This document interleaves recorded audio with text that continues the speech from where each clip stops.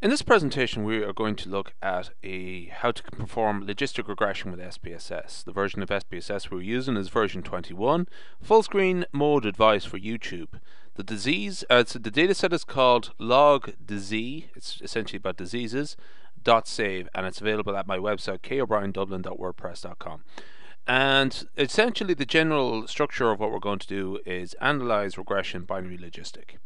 So just a quick discussion about the data set. It has a dependent variable, which is a binary variable, disease, 0 or 1, yes or no. We have some explanatory variables, age, sociostat or sciostat, sector, and savings. Now, apart from age, all of these are categorical variables, which is actually an important matter.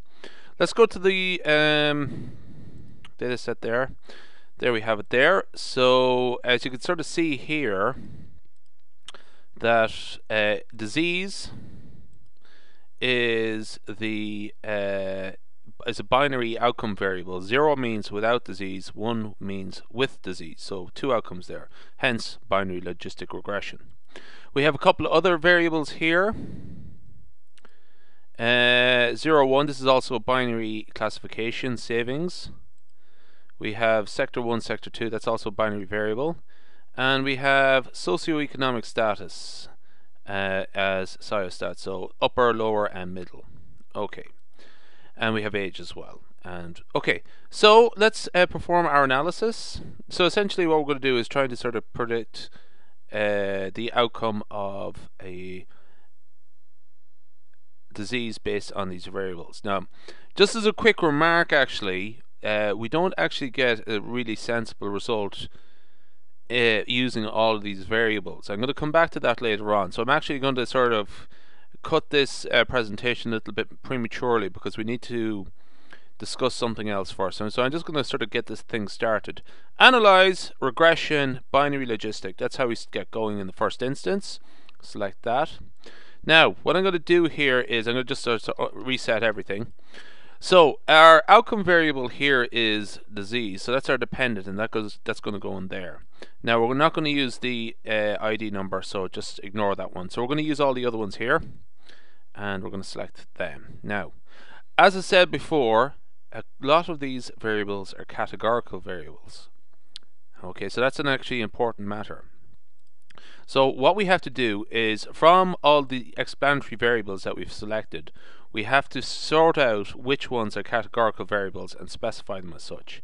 So what I've said previously is that apart from age, that they're all categorical. So essentially what I've just done there is specified that these are categorical variables and that age is not a categorical variable. Now there's a couple of other options there, but I'm not going to come back to that.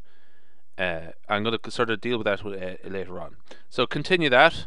Now I'm going to put in enter mode, but essentially it's what I'm just sort of highlighting here first off, it is that there are a couple of different procedures for variable selection. And essentially what we could do is, like, rather than use all variables together, which we're going to do now, it's a very simple case, we could actually do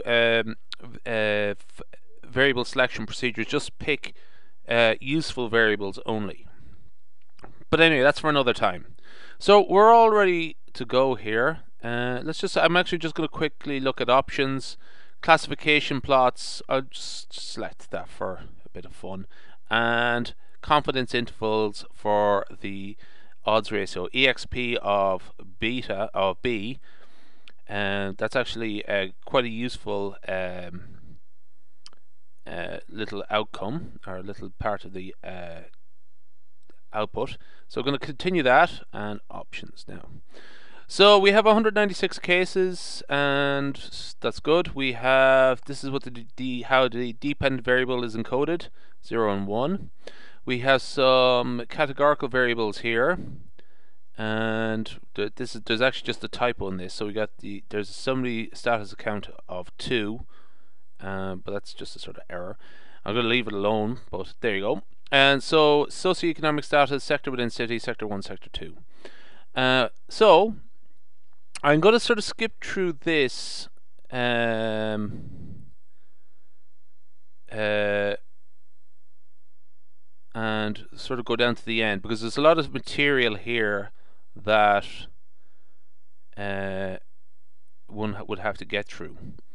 This is a sort of a classification table of how well the model predicts the output. Now you can sort of see here that it gets 130 correct predictions of people without disease and 15 correct with disease, but we have two misclassification types. We have this we have a false positive and false negative, so we have 42 and 9 there.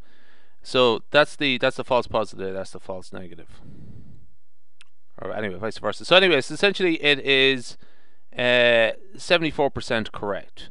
Now what we're looking at down here is the odds ratios. So essentially this is the coefficients here. This is what goes into the equation. Now I'm actually sort of going to cut prematurely off here, because there's a lot of a lot of not significant results and insignificant results here. So this is where variable selection comes into play. Essentially what I'm going to look at here though, so these are the estimates. Now when we construct a equation based on these estimates here, these b values, we will also have the odds ratios over here, and we have confidence interval for the odds ratios. And you can sort of see that there are only two of the estimates, age and sector, are the only significant values, the significant variables in for this model. And the confidence, or the odds ratio for age is 1.029, and with a lower interval, confidence interval bound of 1.01 to 1.04 as the upper bound. Likewise, 0.146 to 0.595. Essentially, one would simplify the procedure using variable classification or variable selection procedures. So this is actually there's quite a lot of useless material here. So once you do variable selection procedures, it clears a lot of it out, and that's the best time to talk about coming up with regression equations. Okay, that ends my presentation.